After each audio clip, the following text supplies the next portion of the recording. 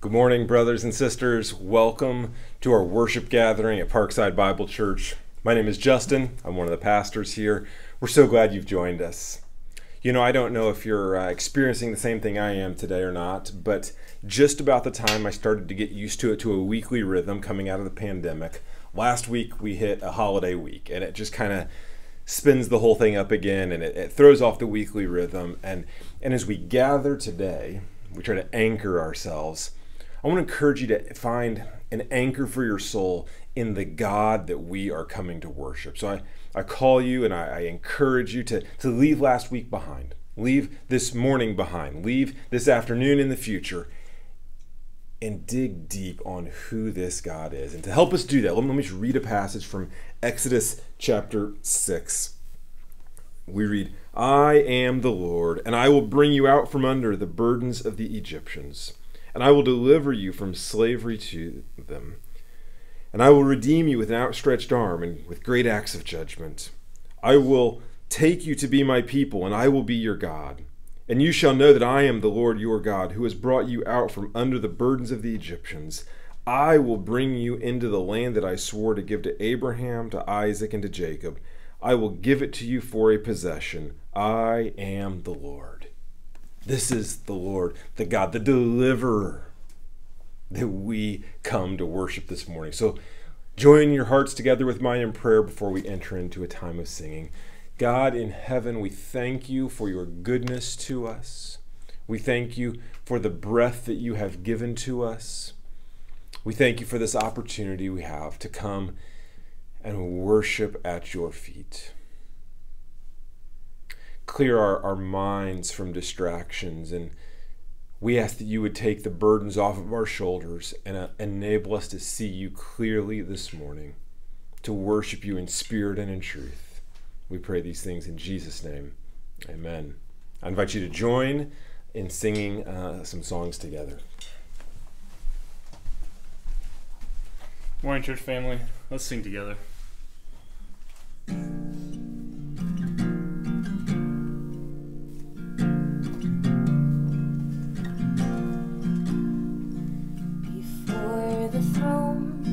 Of God above, I have a strong and perfect plea, a great high priest whose name is love, whoever lives and pleads for me. My name is graven on his hands, my name is written on his heart. I know that while in heaven he stands, no tongue can bid me thence depart. No tongue can bid me thence depart. When Satan tempts me to despair and tells me of the guilt within, upward I look and see him there, who made an end to all my sin. Because the sinless Savior died, my sinful soul is counted free. For God the just is satisfied to look on him and pardon me, to look on him and pardon me.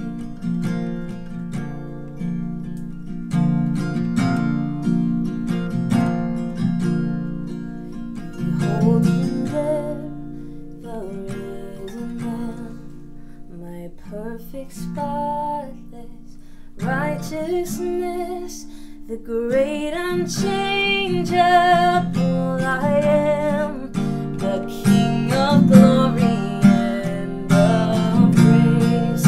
One with himself, I cannot die. My soul is purchased by his blood. For God the just is satisfied with Christ my Savior, my God, with Christ my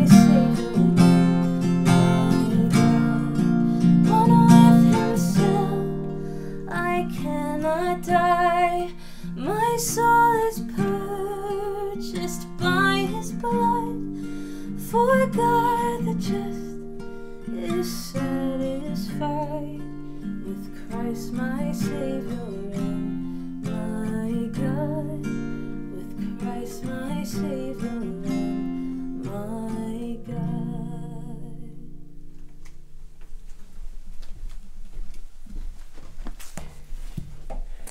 Amen. We do have a perfect high priest who is there to plead on our behalf, to proclaim his own finished work.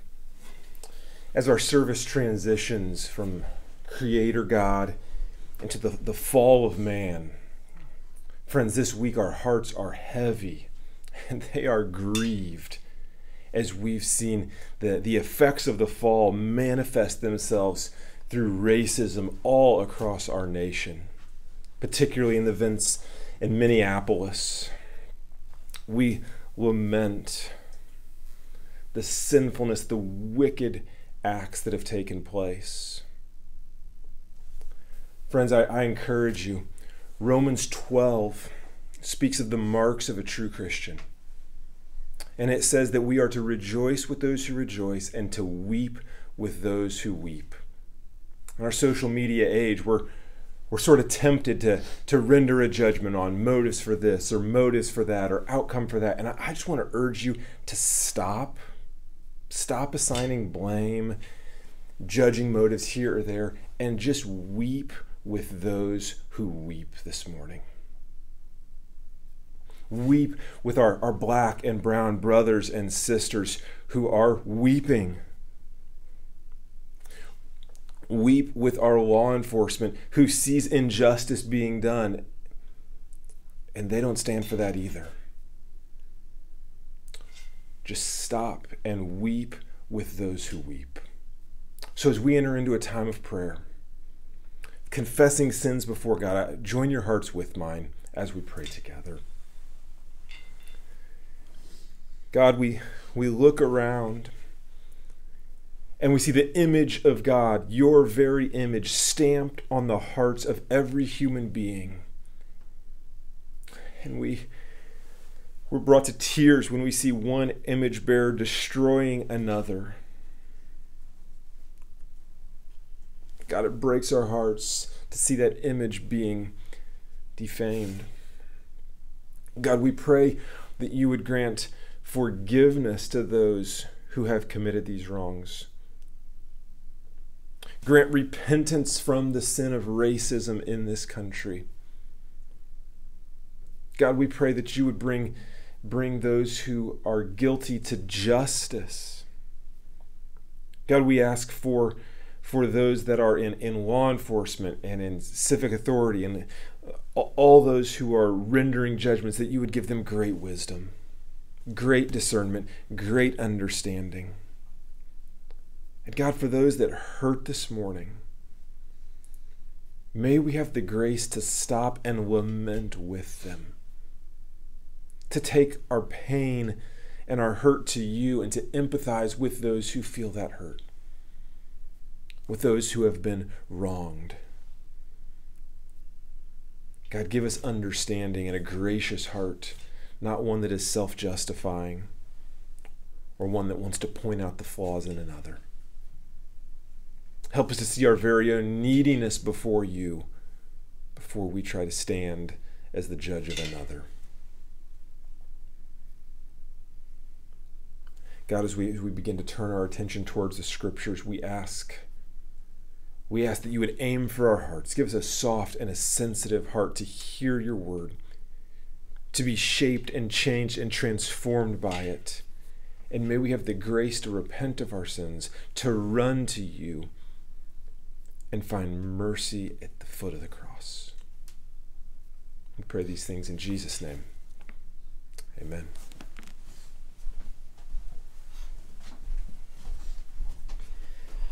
Good morning, Parkside family. And for those of you who are joining us, my name is Eddie Ferguson. I have the privilege to serve here as one of the pastors at Parkside. And before we get started in God's Word here this morning, I want to take just a quick moment to share a few announcements. First of all, I hope that this video recording of our services has been a blessing to you.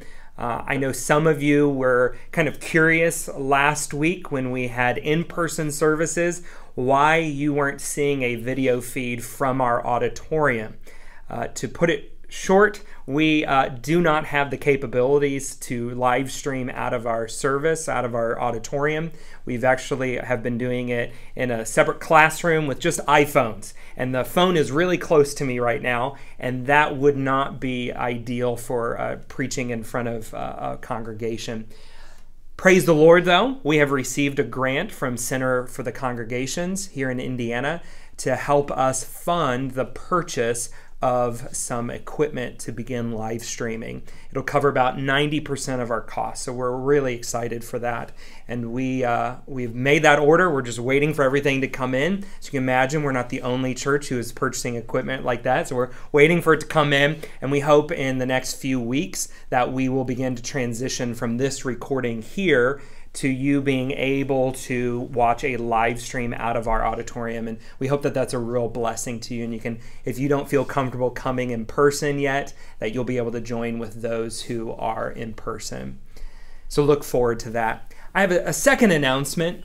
One of our core values here at Parkside is to serve our community. We want to be a blessing to our community. And one of the key ways we do that is through our storehouse.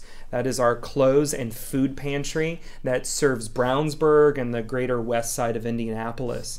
I'm going to encourage you to hop on the hub. We have a sign up because there are several needs in the storehouse this summer. We need people to come and staff it on Wednesday nights. We need people who come throughout the week and just help us sort and hang up clothes. We also, throughout the summer, do what's called the Summer Cafe, where I invite you to provide food, cook it. We've got a grill out there and everything, and then to serve it to those who come and just sit and talk. It's truly one of the greatest impacts and opportunities we have as a church family to serve our community. If you've never done anything in the storehouse, I encourage you this summer, get out and do that. You can hop on the hub, sign up in one of those opportunities. Really encourage you to do that. Also, our Sunday school classes are beginning to resume their giving of food. So if you could help us with that, we want to increase those stockpiles as we anticipate this summer having more needs to help people out. Let me pray for us as we turn to God's Word now. God, I come and ask that you would forgive me of my sins, that you would use me in this time to speak to your people. There are many things from your word that you have laid and pressed heavy on my heart. I ask that you would give me the breath to speak those words to your people now. May they see the redemption they can find in our Savior Jesus. Help us now. And it's in Jesus' name that I pray. Amen. Last week, Pastor Chris shared with us from Exodus chapter 2 how God was with Moses, and he used circumstances to prepare him to liberate the people of Israel. Now, the very next chapter, God comes to Moses in a burning bush and tells him, I have seen the affliction of my people. I have heard their cries.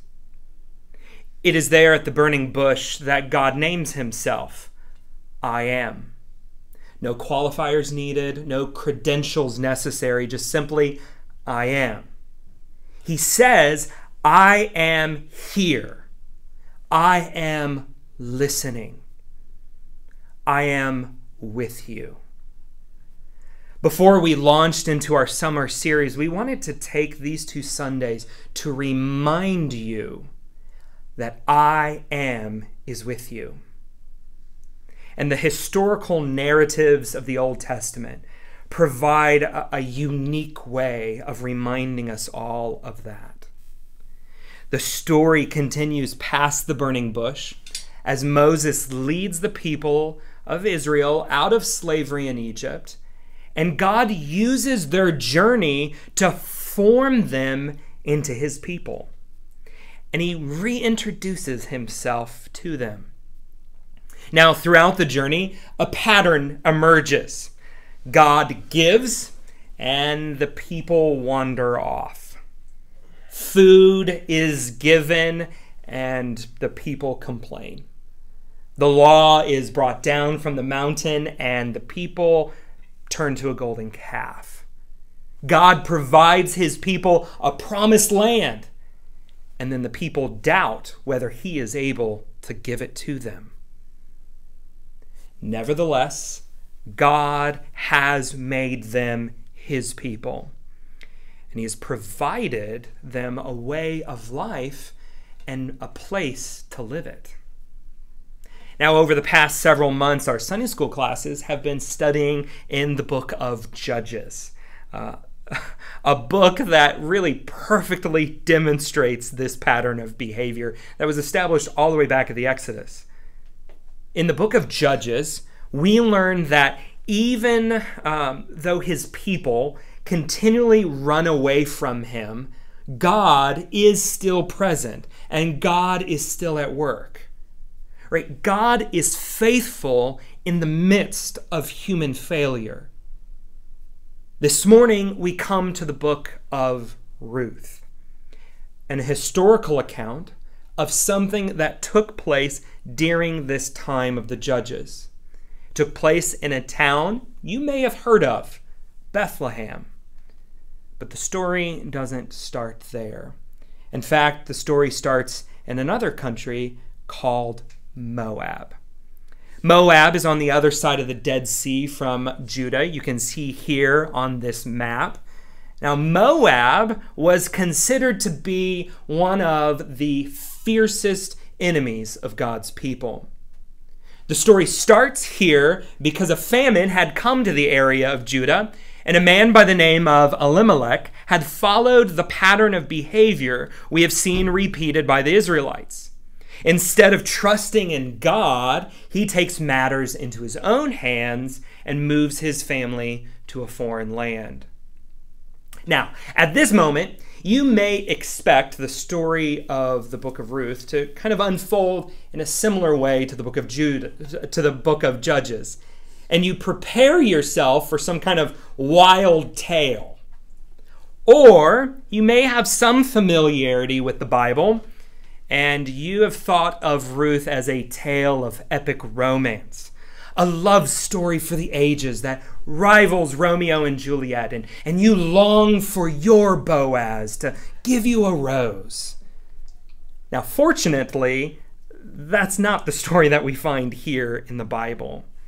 Neither of those. In fact, the title is a little deceiving. We actually see and hear very little of Ruth compared to the others. This is actually Naomi's story, the wife of Elimelech, and more specifically, a story of God's redemptive plan for her. The story begins and ends with Naomi and what happens to her. The story begins with tragic news that she has lost her husband, widowed in a foreign land.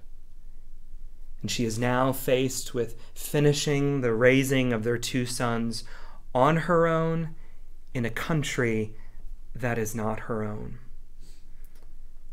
This story is a widow's story, a widow's journey to have blessings and not bitterness. I can only begin to imagine the emotions Naomi would have faced when learning of that tragic news of losing her spouse. However, there are several in our church who know that reality all too well. Our church family here at Parkside is privileged to have several who have walked through becoming a widow or a widower. And they have done so with grace and honesty in such a way that has taught me and all of us so much about who God is. I reached out to a few widows and widowers in our church family and asked them if they would share their journey with me. And as we walk through Naomi's journey this morning, I would like to provide insights and thoughts from a few in our own congregation who have faced a similar path. It was incredibly kind and courageous of them to share their story so openly with me. So out of respect, I will share them anonymously.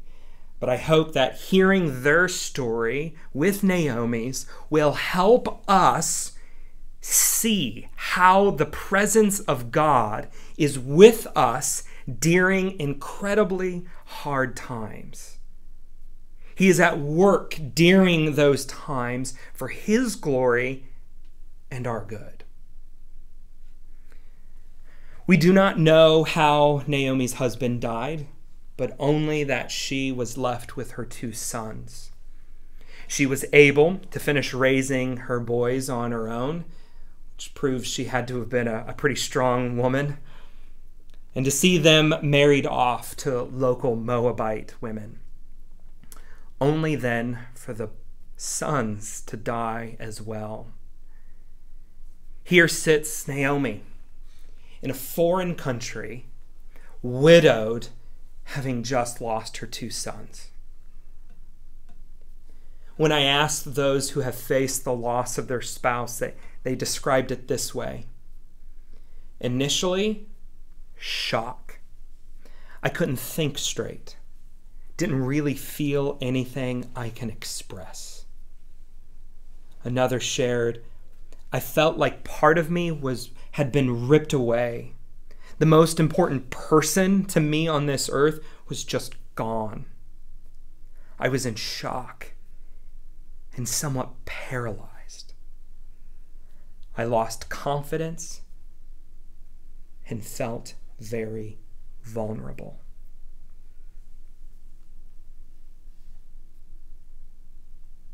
Naomi, not knowing what to do next, went to the only place that she knew, home. She had heard that the fields in Bethlehem were bearing harvest, and so she decided to return.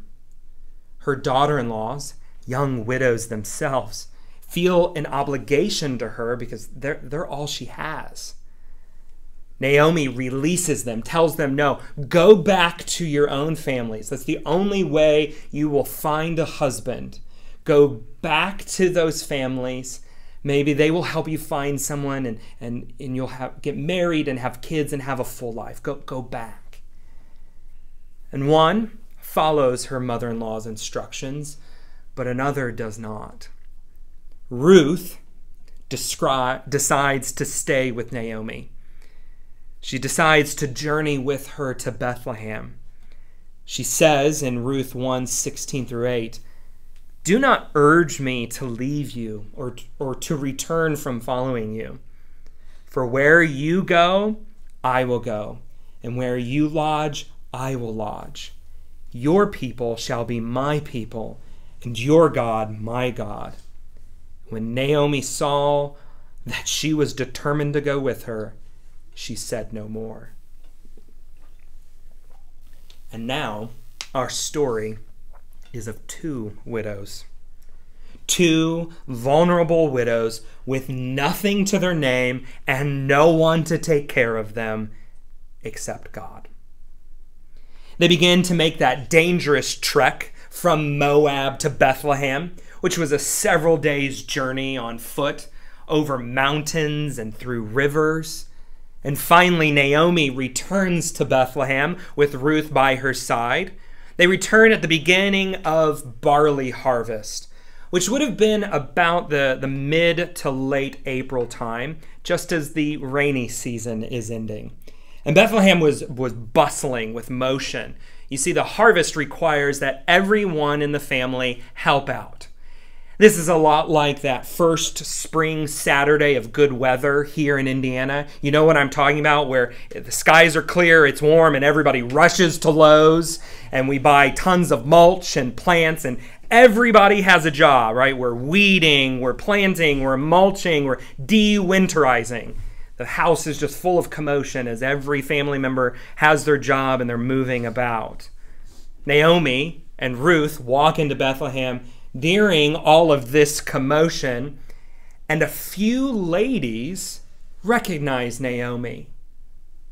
Now, it's been a few years, so maybe Naomi has changed her haircut a little bit, or just the tragedy of loss has deepened the wrinkles on her face. So they come to her and they say, "Is that you, Naomi?" And Naomi responds in Ruth 1:20-21, "Do not call me Naomi. Call me Mara, for the Almighty has dealt very bitterly with me.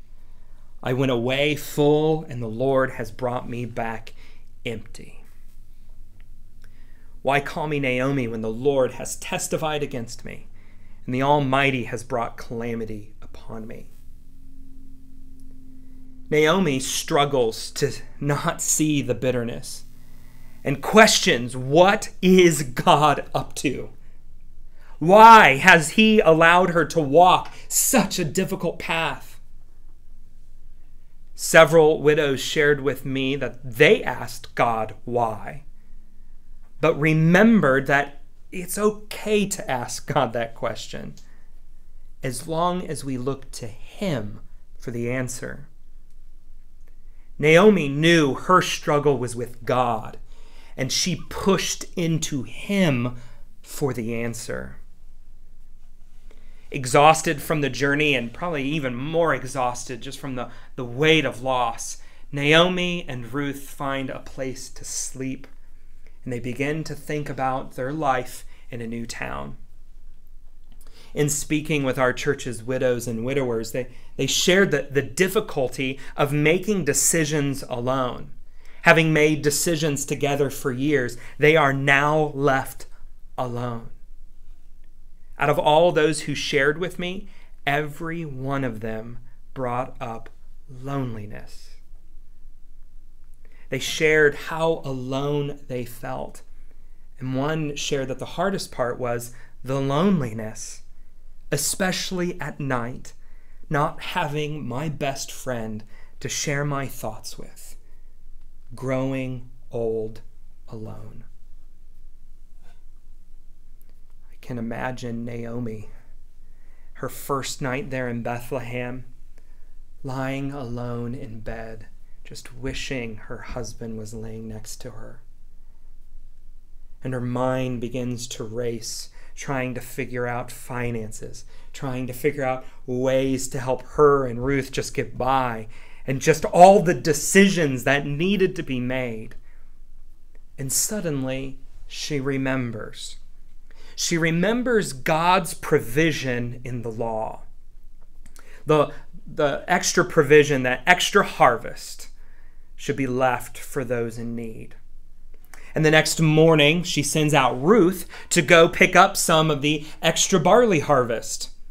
You see, God had long ago made provisions for the poor and refugees, who Naomi and Ruth were both. And in Leviticus 19:9-10, he commanded, "When you reap the harvest of your land, you shall not reap your field right up to the edge. It's neither shall you gather the gleanings after your harvest. And you shall not strip your vineyards bare, neither shall you gather the fallen grapes of your vineyard. You shall leave them there for the poor and for the sojourn. I am the Lord your God." The provisions of the law allowing people to glean extra food were a part of God's plan for how it's best to live life. What's interesting is that this plan, the way of life, the law, is what the people of Israel had continually resisted and pushed back against. They questioned whether his way is the best way. And here in Ruth, we get just a small little glimpse as to why it is the best way. It is best because he is the creator of life. We see that his plan is to make provisions for people when they are facing the difficulties of life in a sinful world. Now, Ruth, she was nervous. She was nervous to go out and gather barley from the fields. Certainly, Naomi had heard word about how unruly and defiant people had become during this time. You see, it was common for women to be abused or taken advantage of while trying to pick up that extra harvest. However, Ruth discovered a different scene when she came to a field owned by a man named Boaz. Boaz came out to greet her and all those who had come to collect that day. Ruth 2:4 tells us his words. He says, "The Lord be with you." And they answered, "The Lord bless you." See, Boaz was still maintaining that common greeting in the Lord. And Ruth catches Boaz's eye. And Boaz says to his right-hand man, "Whose young woman is this?" Now, let me say that just a little differently. Let me say that how I think Boaz said it, his inflection there. I think he said it more like, "Whose young woman is this?" Right? This moment reminds me so much of when I first met my wife, Sarah. When I came on staff here at the church, I was single, and she was in the Sunday school class that I was teaching. And she could answer my questions about the Bible better than I could. So I went to John Milligan, who many of you know, and asked him, "Who is this beautiful young woman in my class?" Now, John said, "Oh man, Eddie, she's way out of your league. Don't even try." But it's okay. We ended up having him officiate our wedding, so it came full circle. Now, much like Boaz when he saw Ruth, when I saw Sarah, I saw something that stood out, that was different than anyone else. And I imagine Boaz saw a woman carrying a heavy burden of life, but that had strength and boldness. A woman who chapter 1 tells us was trusting in the Lord. Boaz had Ruth stay only at his field to protect her and to get to know her. You know how it is when you're trying to woo someone, right? You invent all of these different reasons that you need to see them or talk to them just so you can get more time with them, so you can get to know them. This is what Boaz does. And Ruth continues to work in his fields to provide for her and Naomi. He even asks her to have lunch with him. So there they are, sitting at the edge of the field together, maybe eating their PB&J sandwiches, when Boaz shares how impressed that he is that Ruth, a Moabite, has stayed and cared for Naomi, a relative of his. Boaz says to her, "The Lord repay you for what you have done, and a full reward be given by the Lord, the God of Israel, under whose wings you have come to take refuge." After that first day of work, Ruth goes home to Naomi, and Naomi begins to ask questions about her day the way only a mother can ask questions. Right? You know what I'm talking about. Your mom asks you questions you just know she already knows the answer to. Naomi asks, "Where did you glean today? And where have you worked? Blessed be the man who took notice on you." And I imagine one of the ladies in town is walking by the field and sees Boaz and Ruth sitting there eating, talking, and immediately she goes running to Naomi. "You're never going to believe who Ruth was eating with today." And with excitement shares the story. Boaz, of the story of meeting Boaz. And in fact, Naomi tells Ruth of a Jewish custom she wasn't familiar with that was laid out in the law. She tells her that this man, Boaz, is a close relative of ours. one of our redeemers. You see, there are provisions, plans, and promises for redemption built into the Levitical law. Redeemer is mentioned 20 times just here in the book of Ruth. And the idea of a kinsman, a relative redeemer, is central to the book. Leviticus 25:25 and Deuteronomy 25:5 through 10, they all lay out the ways in which a relative can come to the aid of poor and destitute relatives to help them, to redeem them out of poverty. Remembering this promise and knowing that only a relative can claim her late husband's land there in Bethlehem, Naomi knew that Boaz was their hope for redemption and refuge. You see, in this time, women had very little rights, and certainly no right to property, even though it was her late husband's. Property would just sit until a worthy relative, a kinsman, would redeem it before the elders in the town. I'm sure the wheels are just kind of turning in Naomi's head after Ruth had worked for some time in Boaz's field. And she encourages her daughter-in-law to make known to Boaz his ability to redeem their family's property, and if he wanted to, marry Ruth to provide for these two widows. It's a tricky proposal to make, right? Boaz may reject her, or a closer relative who isn't kind may come in to claim his right instead. But Ruth goes and shares with Boaz his opportunity for redemption. Upon realizing this opportunity for kinsman redemption, Boaz jumps into action. He calls for a meeting before the elders at the city gate.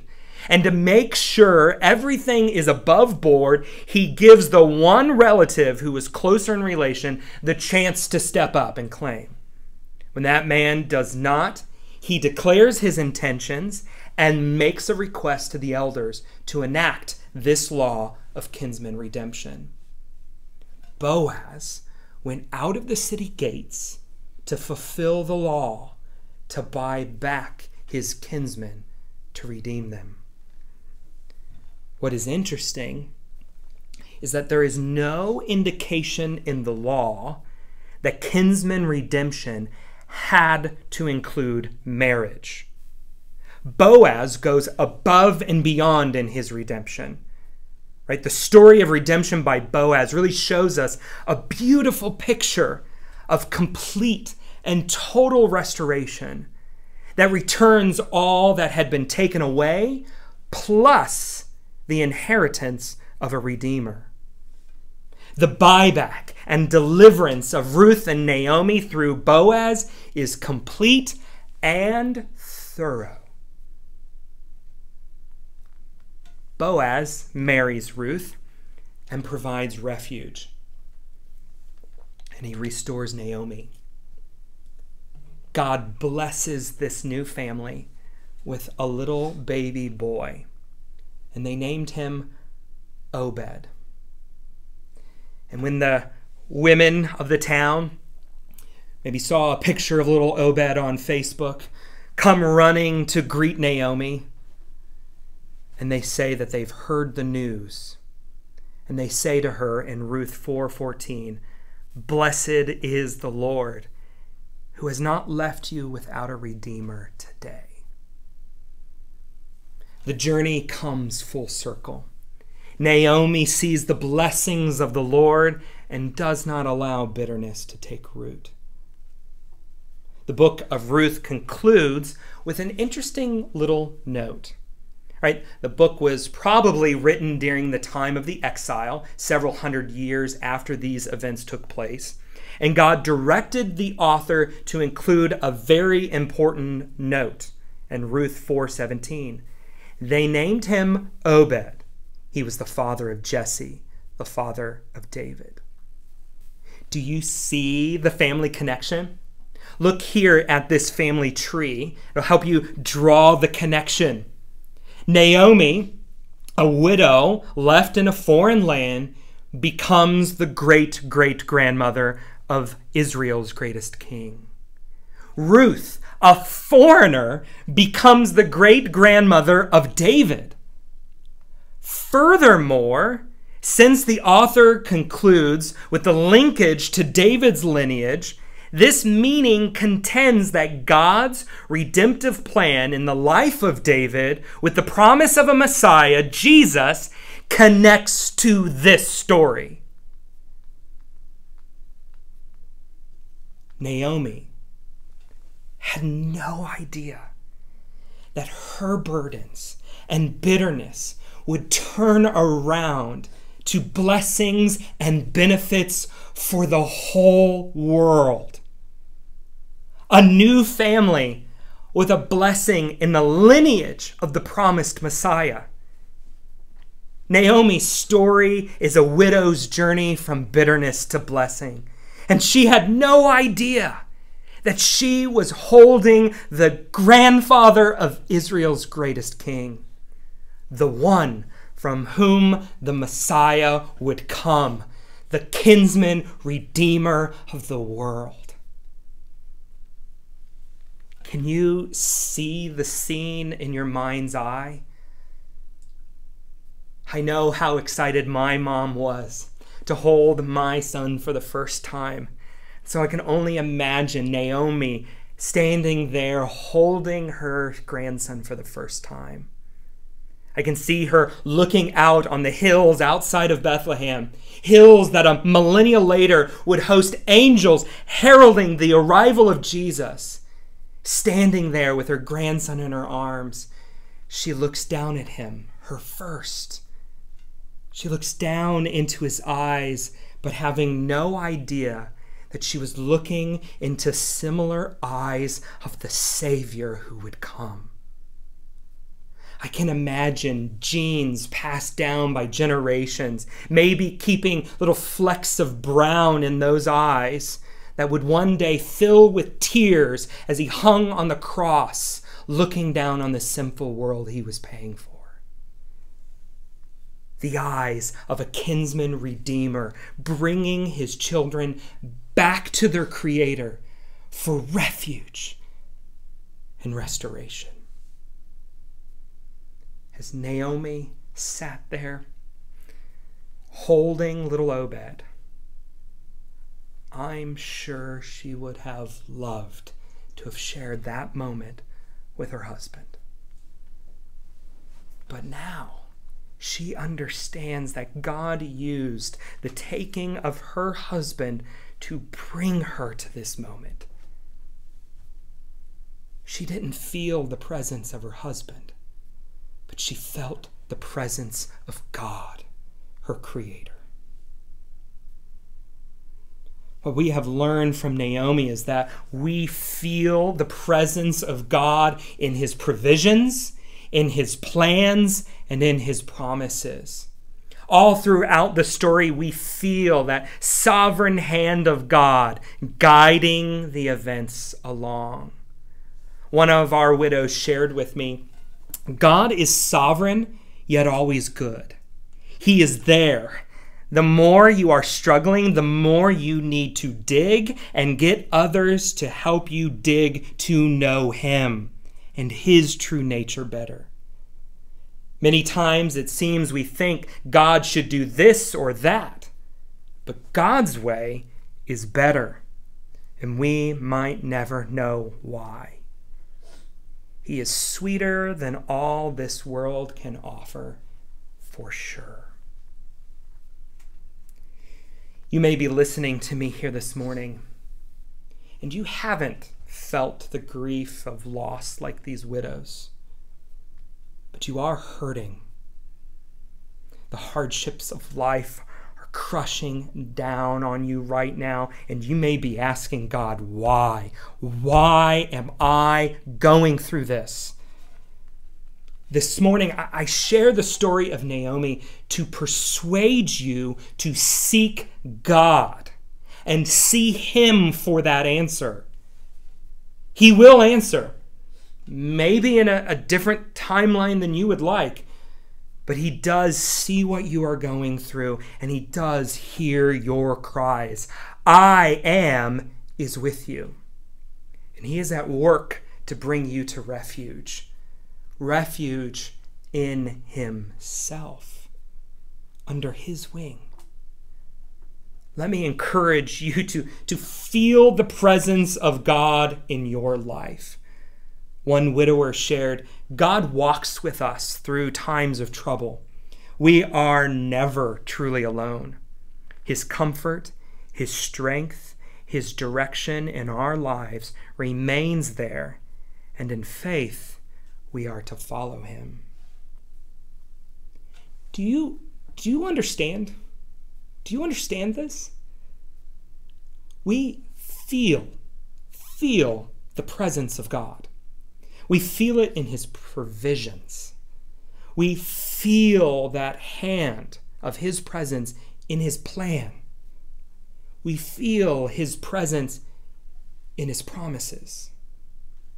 Let me help you think through this in light of Naomi's story and quickly look at how we can feel the presence of God during incredible hardship, so that you know he is at work during those times.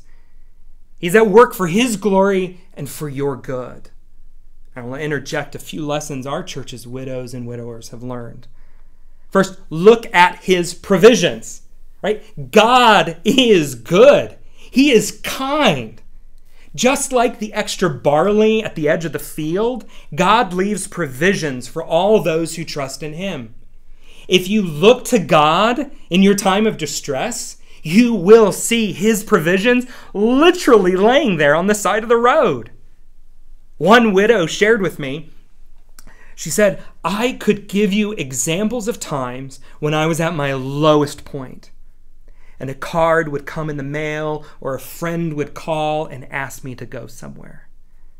Another shared, he is faithful to me personally.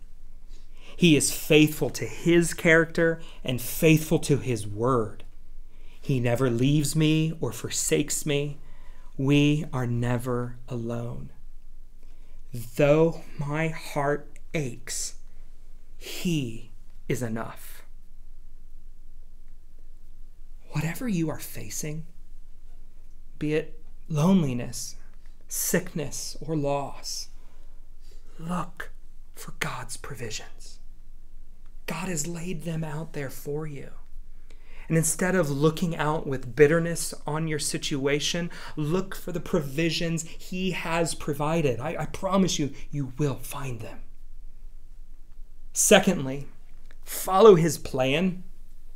What is interesting is that the disobedience to God's plan by her husband is what took Naomi to a foreign land.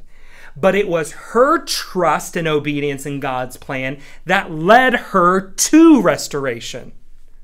Naomi's trust in God was visible enough for Ruth to see it and want to follow her God instead of the false gods of Moab. Did you see in the story how at two key moments, Naomi follows God's plan laid out in the law? She directs Ruth to collect the extra barley and then to seek a kinsman redeemer in Boaz.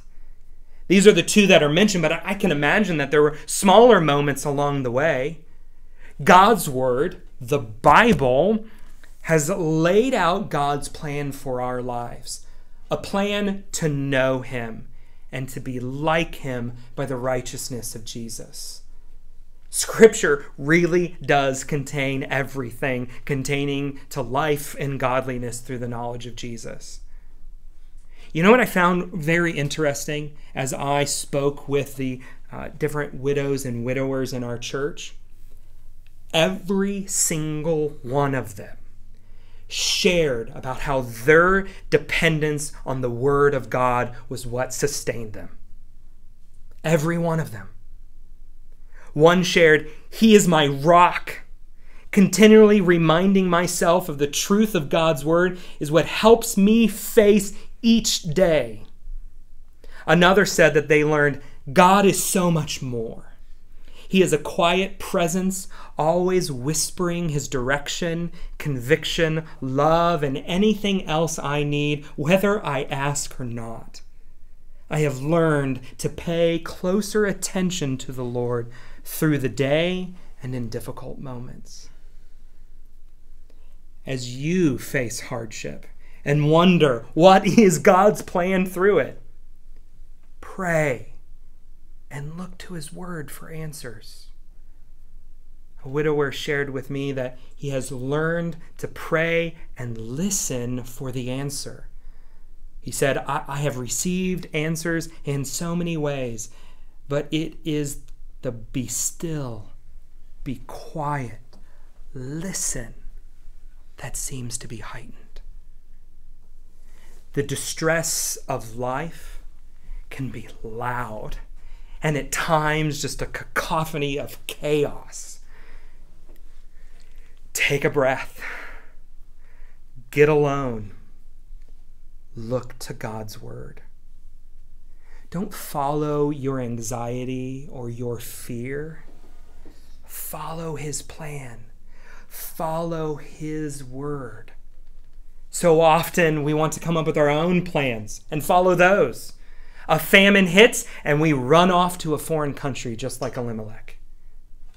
As you walk through life's difficulties, feel the presence of God by looking for his provisions, by following his plan. And lastly, remember his promises.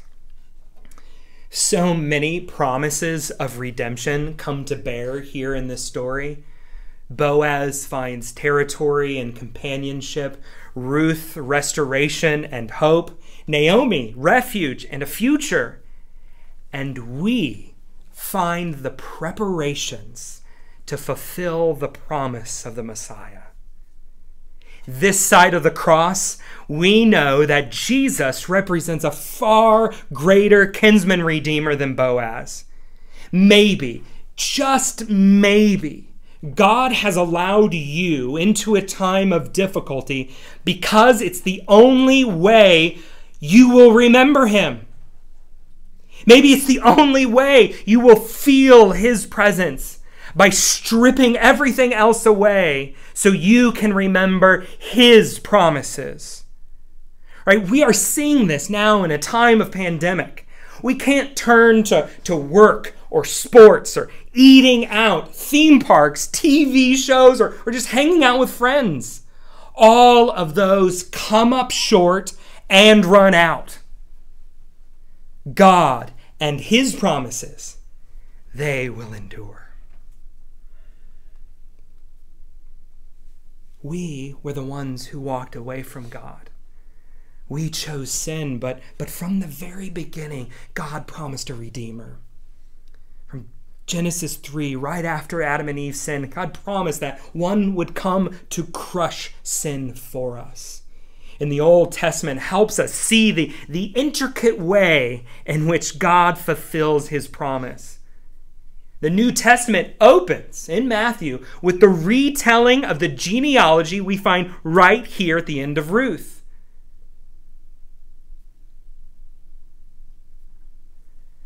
And just as Ruth went to Boaz, all we have to do is go to Jesus. Turn to him. Trust in him as the Redeemer of our sins. He was hung outside the city gates to fulfill the law, to buy us back to himself. The good news of Jesus is that we are not left alone. We do not have to deal with the lonely consequences of sin. Jesus stepped up and he paid the price that we should have, fulfilling the promise that God made. Remember his promises by clinging to Jesus in your time of distress. Maybe you have known Jesus as your Redeemer, and this morning you need to remember to look to him instead of your own plan. You need to remember to look for the provisions of Jesus and not bitterness. For the rest of you, you don't know what I mean when I speak of knowing Jesus as your Redeemer. You are still widowed in a foreign country of your own sin. Your heart is heavy and alone in the treacherous terrain of this world. Turn to the promise of redemption. Turn to Jesus. Trust in Jesus and nothing else to save you from your sins. He is the only kinsman worthy enough to buy you back to a relationship with your Creator. All the provisions of this world will not fulfill you. No plan that you come up with will give you the purpose your soul longs for. Only the promised Redeemer, Jesus Christ, can take your sin and give you life. The promised hope of Jesus is the only thing that will redeem us from the distress of sin. Don't wait for the presence of someone or something else of this world. Feel the presence of God. Naomi's story shows us the presence of God is with us during the incredible hardship, and He is at work to bring us back to Himself, to bring us under His wing, to take refuge from sin. One widow shared, "I have learned that God always keeps His promises, that I am stronger with Him than I ever thought I could be, and that I long more for His return than ever before." Feel the presence of God by looking for His provisions, following His plan, and remembering His promises. We're going to take a moment of silence now, and I want you to think through this. We're going to leave up on the screen this idea of His provisions, His plan, and His promises. And I want you to ask God to guide you through that and see where you need to look, where do you need to follow, and where do you remember. God, we thank you for this story of Naomi, for her redemption. We thank you for providing our kinsman redeemer, Jesus. And I pray for those who have not yet found redemption in Him, may this be the moment of their redemption.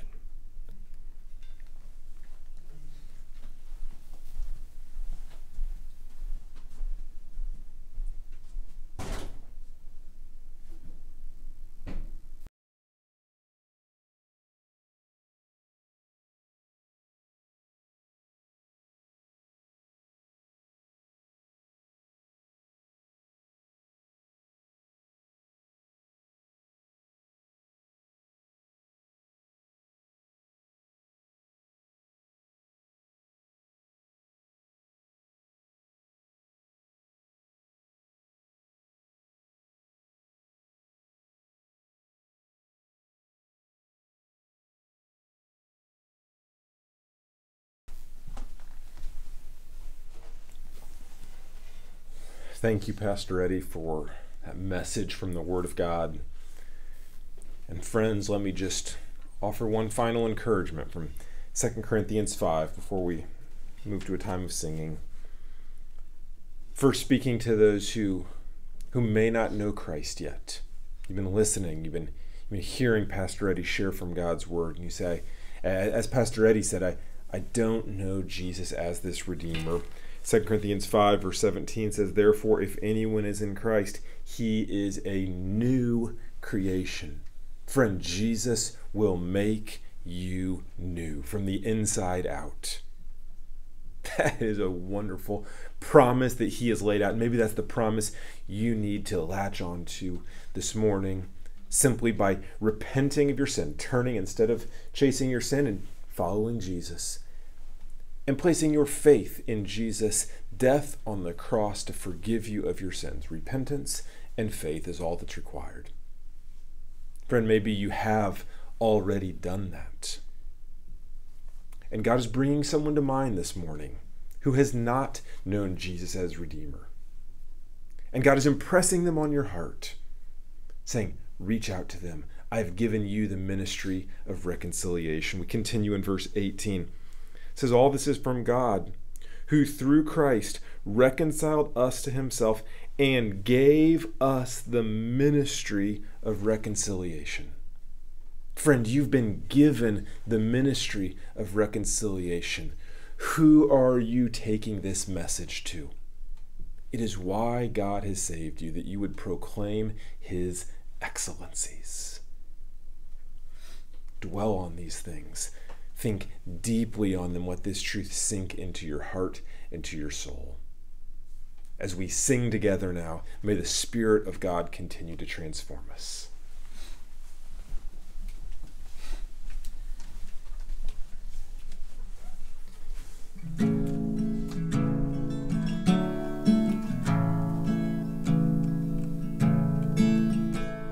Alone in my sorrow and dead in my sin, lost without hope, no place to begin. Your love made a way to let mercy come in. When death was arrested and my life began, ash was redeemed, only beauty remains. My orphan heart was given a name. My mourning grew quiet, my feet rose to dance. When death was arrested and my life began. Oh, your grace, so free, washes over me. You have made me new, now life begins with you. As your endless love pouring down on us, you have made us new, now life begins with you. Released from my chains, I'm a prisoner no more. My shame was a ransom he faithfully bore. He canceled my debt and he called me his friend. When death was arrested and my life began.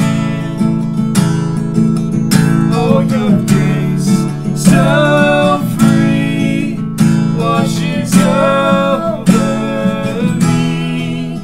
You have made me new, now life begins with you. It's your endless love pouring down on us.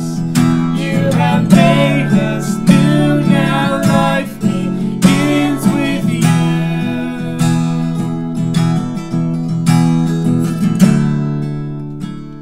Our Savior displayed on a criminal's cross. Darkness rejoiced as though heaven had lost. But then Jesus arose with our freedom in hand. That's when death was arrested and my life began. Oh, your grace, so free, washes over me. You have made me new, now life begins with you. It's your endless love pouring down on us. You have made us new, now life begins with you. Oh, we're free, free, forever we're free. Come join the song of all the redeemed.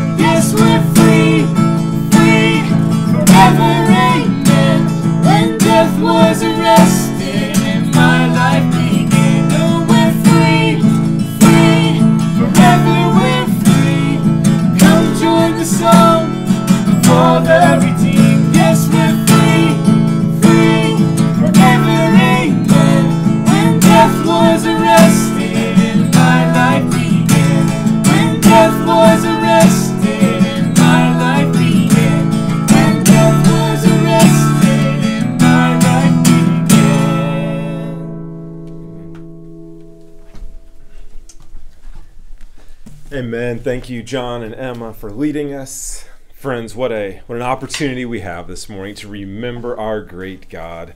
For benediction, let me read 1 Timothy 6, starting in verse 15. He who is the blessed and the only sovereign, the King of kings and Lord of lords, who alone has immortality, who dwells in unapproachable light, whom no one has ever seen or can see, to him be honor and eternal dominion. Amen. Church, amen. What a God we serve. As we close, will you join your voices with mine for our closing commissioning? May we delight in the gospel, grow through relationships, serve our community, and be sent into the world.